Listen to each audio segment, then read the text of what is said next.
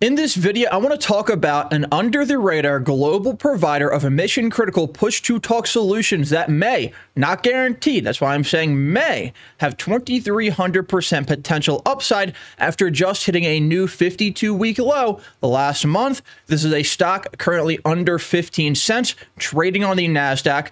I will give an update on another stock in the middle of this video that I covered in the previous video that reported financial results last month and revealed an improvement of an approximately 1,000 basis point year-over-year increase.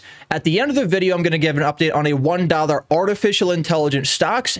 And if you've been paying attention to the market after hours, you just saw C3AI break over $30 in after hours. At the very end of the video, I'll go over a 45-cent stock. And quick mention on overall AI stocks, they're going crazy after hours because NVDA crushed earnings pretty much due to AI. You got C3 over $30, gfai moving up, ifbd, bbai, soun, BFRG. This is kind of a list of what you want to be looking at if you're interested in trading AI stocks. And what really helped them beat earnings, NVIDIA I'm talking about, is a growing demand for generative AI. This whole NVIDIA run due to them, selling a lot of generative AI and being in high demand, this could very well bring back another artificial intelligence hype wave. We'll see what happens. Remember, just don't get FOMO. Quantum computing stocks are also ripping after this NVIDIA news. This sector, quantum computing, is much smaller than the AI sector. I do believe it has extreme potential in the short and long term.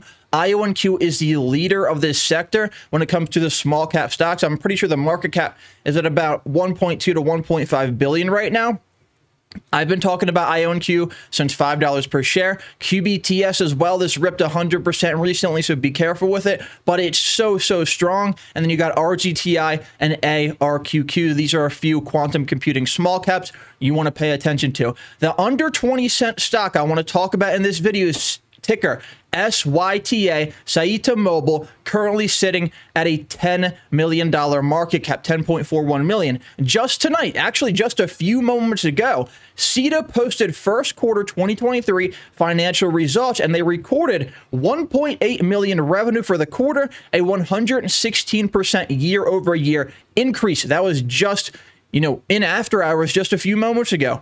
That was an earnings beat because the street was estimating they're going to get 1 million revenue for the quarter, but they hit 1.8 million, almost doubling what the street projected them to hit. SYTA is a nano cap, which means it's one of the smallest companies in the entire market right now. SYTA was given a $2.50 target from Zacks Small Cap Research, and now keep in mind, that does not guarantee it's going to go ahead and hit $2.50 from the current levels, as nothing in the market is a guarantee, but it is a bullish sign. For example, I saw qbts the other day get a $2 price target. Does it mean it's going to go to $2? No, but it did run up because of that price target that they put out there. It's just a good sign for these companies that they're getting, these great price targets. Syta received a $900,000 order on May 3rd to supply a U.S. school district their products. So they're getting orders. People are buying their products. In late 2022, I just wanted to go back on this news because I found it very interesting. The U.S. Navy was actually buying products from Syta. I don't know if they still are to this day, but it's a good sign that people are interested in their products, especially when it's the U.S. Navy purchasing them. SYTA has demonstrated resilience with a 48% bounce in under 26 business days after hitting its 52-week low of 10 cents on April 14th. SYTA has partnerships with major carriers including Verizon, AT&T, and T-Mobile. Verizon, $151 billion company. AT&T, $114 billion company. T-Mobile, $168 billion company. These are some major partnerships for a company that's just sitting at a $10 million market cap. SYTA announced the successful deployment of its mission-critical push-to-talk solution for security and other communications at the 2023 Special Olympics, New York Winter Games. That's what they were using their products for. Major organizations and major companies are either using Syta product or they're partnered with them. What's a potential catalyst for SYTA? Australia's largest wireless carrier is expected to commence sales of Syta's SD7 product in Q2 of 2023. SYTA is currently participating in the critical communications world. It's May 24th right now, and they are participating in this from May 23rd to May 25th, so it should end tomorrow. Since Q2 ends on June 30th, you know, this, what I was talking about right here, where they're going to commence sale of Syta's SD7 product in Q2 of 2023, the potential catalyst, that should come by June 30th, since Q2 does end on June 30th. In the previous video, I covered MVLA and said there's a decent chance we see a dip before moving back higher. And that's literally exactly what we got. We covered it right around here. It dipped, and then it ran up today. From the low to the high, it made a 52% move, and I did see it move in after hours a little bit. Now, let me talk about some further MVLADD from Tim O'Connell on Twitter. He is very bullish on it. I agree with him, and I am very bullish on this one.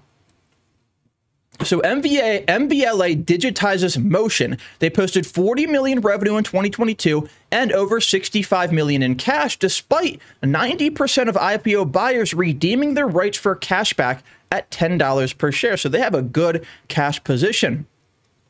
They're also incorporating AI, and we see what C3 AI is doing right now with NVIDIA and all that good stuff.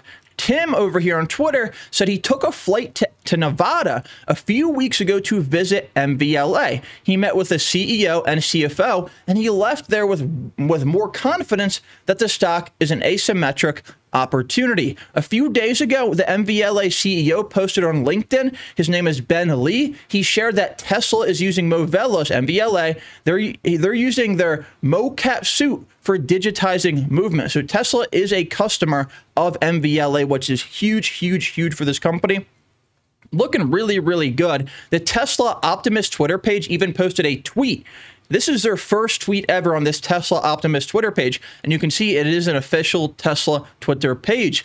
And this tweet, and they're showcasing MVLA's technology in this tweet, and this tweet went fairly viral with over 6.4 million views and 23K likes. And like I said, it's their only Twitter post on this page so far. So that's really, really interesting. I think that MVLA has further potential even from these levels, but I'm not telling you to buy, hold, or sell. Don't chase any stocks. Look for dips, you know, use risk management, use stop losses, all that good stuff. Small caps, penny stocks, they're all very, very risky. Now, let's talk about ticker IFBD Infobird at a 5 million market cap. IFBD dropped 10% today during market hours. Like I talked about in the previous video, I said I can see a 10 to 15% drop before the bounce. Now, I really wanted to see it hold the dollar level, which it has been doing so far, especially because we're getting this AI hype rally in after hours, and IFBD is benefiting from that.